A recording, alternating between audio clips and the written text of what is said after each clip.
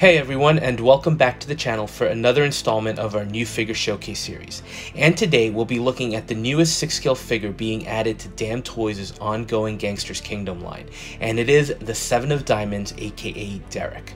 So I now have pretty much the entire line, and even with some issues here and there, this remains a personal favorite. Not sure what it is about these figures, but something about the line overall just caught my attention. And for those of you who have been following my channel, you know that basically Damtoys takes celebrities, athletes, directors, or even characters from movies and drops them into this world they've created with the basic outlines of a story.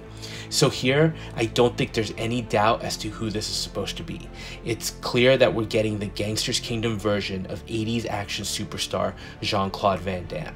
And more accurately, I'm pretty sure this is based on his villainous turn in The Expendables 2, where he played the leader of a mercenary group taking on the Expendables. And his name in the movie? Jean Valjean.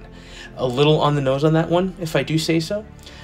Goes without saying, though, that I love those movies. They're so much fun, and I think they're a great throwback to those 80s action movies. And it's always entertaining to watch. Although, as an aside, I do wish JCVD's final fight with Stallone had been a little longer, but that's a different topic. So before jumping into the figure, I have to say, I'm not normally big on packaging. But the previous figures in the line have all had boxes that do feel a little high-end and are really works of art in their own right. Best comparison would be that they felt almost like a Hot Toys DX box, with great foam padding, etc. That is until I got this one in hand. The material for the box itself feels much flimsier, and when you open it, the figure and all the contents are in your more conventional plastic trays. Look, it's not a deal breaker, as most figures come this way, but it was a little surprising considering how the packaging on this line has been in the past. Just makes me wonder if this economy is hitting everyone, including Damtoys, a little harder, and they tried to cut costs a little bit here. So with that quick observation out of the way, let's start by looking at the entire package we're getting here from Damtoys. And while the packaging may be changing, this is another fully loaded release. So besides the amazing figure, you have a few weapons, and some of them are pretty unique, which is nice. And then you just have a variety of little accessories here and there, including this massive punching bag, which doubles up as a torture device of sorts, and all these little dynamic pieces. So it does feel, again, like a nice release. So let's take a closer look at those accessories, and we'll start things off with one of the basics, the hands. Now the figure does come with 2 extra pegs, so at least it makes things a little bit easier, and the figure does come with a pair of barehanded fists already on it. So you get an additional pair of bare hands for holding the guns and the knife, and then you get 2 sets of gloved hands that basically allow you to hold the array of weapons. And you do have an option here to essentially have the figure dual wielding firearms. Detail-wise, the bare hands look great, and the gloved hands are awesome with detailing and texturing. Now, you will see these 2 little fuzzy black pipe cleaner type things, and I think it's pretty simple but smart overall. And what they do is it lets you make the gloves look like they have a fuzzy cuff on it. So it's a nice touch, and again, gives you options even with the gloves. So if you do rewatch Expendables 2, I think that the gloves do have that same cuff, although it's a different color. Now, let's move on to the weapons, and we'll start with the rifle, which I haven't seen with any figures in the line yet. And it's a bullpup style, and again, going back to the Expendables, very similar to the rifle that Jean Valjean uses in that movie. Now, not a lot of moving parts in this one, which is a bit of a shame since Damtoys usually goes a little above, but you do get some beautiful features here, particularly the paintwork, which is really made to stand out. And I'm not sure if you can see this on camera, I think you can, but there's a slight grid that's ghosted in underneath the matte gray finish, and it just gives the rifle a nice paint application. That's very much on the unique side. I do also like that the top rail is more of a silver metallic finish, kind of breaking up the rifle overall, but great detail work with the multiple rails, and even the magazine has some nice detail work to it. Next up, he comes with a gold revolver, and I will say they did make this interpretation of the character a little more gaudy than he was in the movie, which we'll see more when we get into the figure itself. But the revolver definitely showcases that. It's really nice, and again, I don't think it's something we've seen before. It's a much more sleek piece with a very angular look to it, as well as some rails, and then you do get the wood hand grip, which is nicely painted to almost look like it has wood graining to it. The other associated piece it comes with is a quick load for the gun, and while I don't know that I'll be making much use of this, I can't deny the great detail work that went into this. Bullets look to be hollow at the tip with some grain work, so really good work on this. Now, last weapon is the Bowie knife. And again, if you saw The Expendables 2, you know that JCVD takes this from Stallone's character and uses it for what he calls a demonstration of power, basically kicking the knife into the chest of one of the Expendables. So I think with all these, it becomes pretty clear what they're trying to give us, right? They're giving us a Van Damme version from that movie. Nice work though, with the hilt and the blade having a great color app to it. And the sheath is a nice rubbery material, so no dreaded pleather deterioration here. Again, it's an interpretation of what we saw on screen, so not a complete recreation, but close enough. Now, outside of the weapons, we do get this green gun vault case that we've seen before with the Vincent and Kerr figures. Although here it includes foam padding for this vial that includes some green translucent panels to it to create the illusion of liquid within. Now, story doesn't say what this is other than that Derrick is looking for 2 others and it's dangerous. So just another cool accessory, and I do like that cylinder. It's unique and just a welcome variety for accessories. Next, you get a very nice looking wristwatch, a lit gold cigarette, and sunglasses. Here, the watch is by far the highlight. The band almost looks textured like alligator skin, maybe, and there is a plastic cover on the dial of the watch that makes it feel more real. As for the cigarette, decent smoke effect, but I'm not sure he has the right hands to actually hold it. We'll have to see during the posing sessions. And of course the sunglasses, which actually look pretty nice, and I think they might be a new sculpt, or at least one of the less often reused sunglasses from the line, which is nice. Now, before getting into the effect pieces, we have to look at the additional head sculpt that comes here, which is supposed to represent someone being questioned by Derrick or his team. Now, clearly, whoever this is has seen better days since his face is swollen and one of his eyes is swollen shut. Detail work here on a piece that's a little gruesome still looks phenomenal, and even the open mouth showing the missing teeth does stand out. So we don't get a body here, but this will go hand in hand with the last accessory we'll look at. But first, let's get to these effect pieces that again really give the set a unique feel. And the first one we're looking at is the green bottle breaking apart as a bullet comes out the side. Now, they made this look really incredible with the bullet coming out one end, leaving a trail of spewing liquid behind as the bottle itself shatters in its wake. So it just looks impressive. The other piece you get is this more amber colored effect piece that just sits on the sculpt.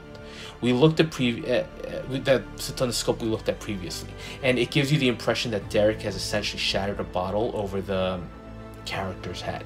So very nice opportunities here. And finally, you get this small piece that fits into the previous portrait's mouth, and it's supposed to simulate his teeth being essentially kicked or punched out.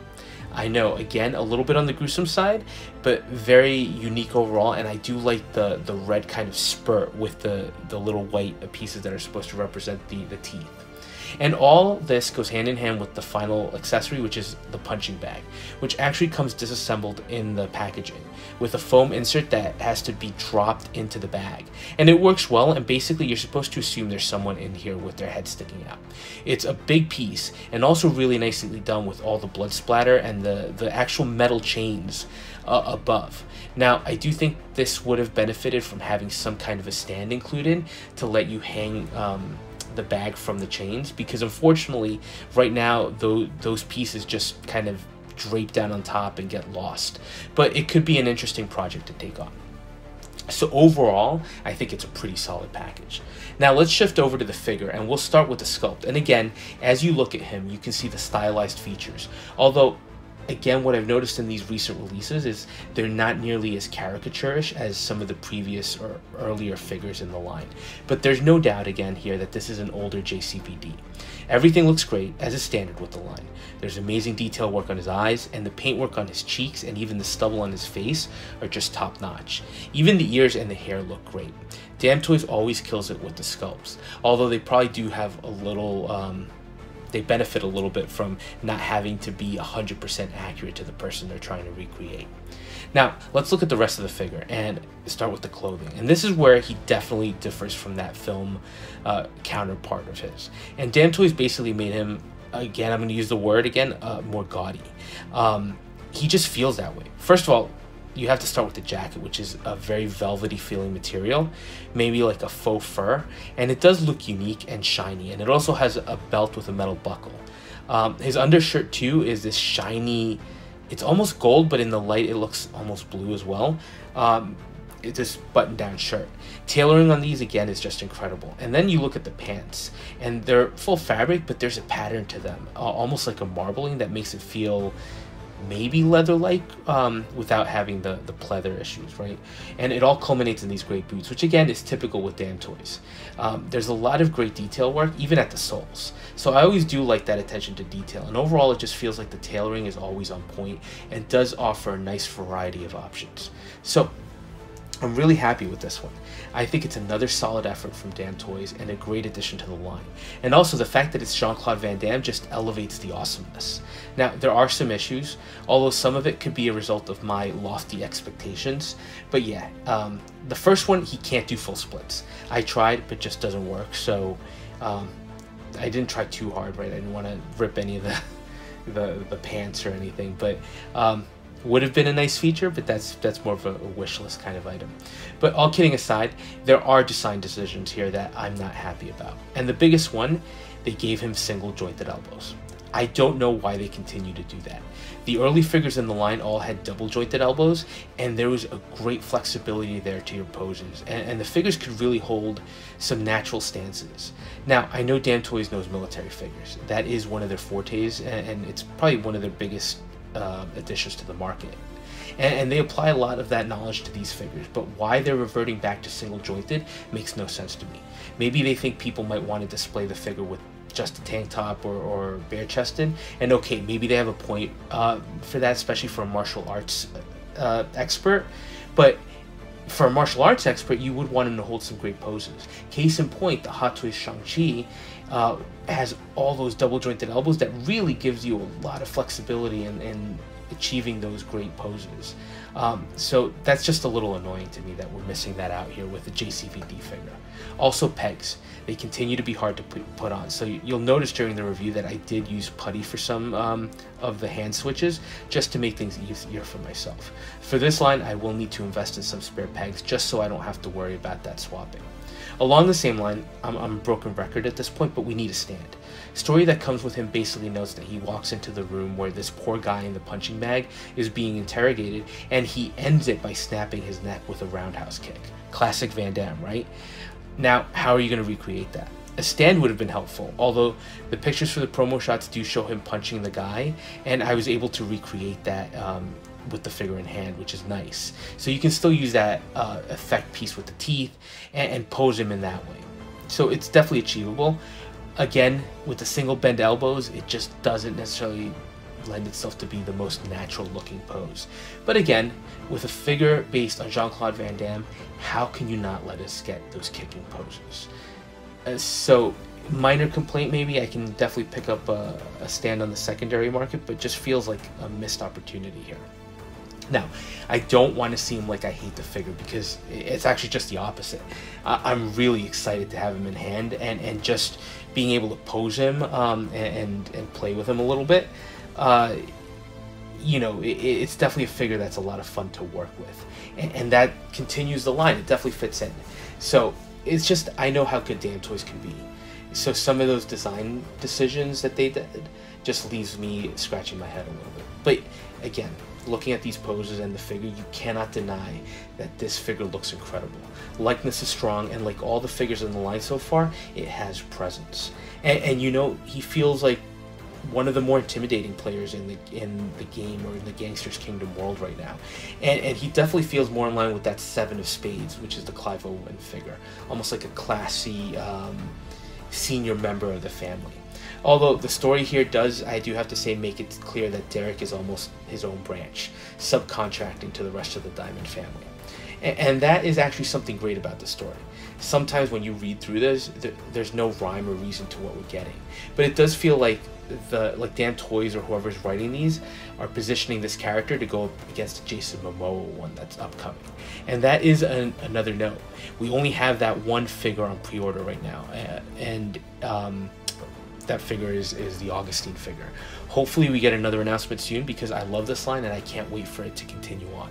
So that was a quick look at the Damtoys 7 of Diamonds, aka Derrick, aka JCVD himself. And it turned out great and is a valuable addition to the line. Fingers crossed again, Damtoys continues on with it. It would suck if they just stopped. We know there's definitely one more still to come, and I do still have to unbox the Scott Adkins based figure. Once I do that, it might be worth recreating that great knife kick scene from the movie. So what do you think about this one, and what other characters or celebrities would you like to see join this world?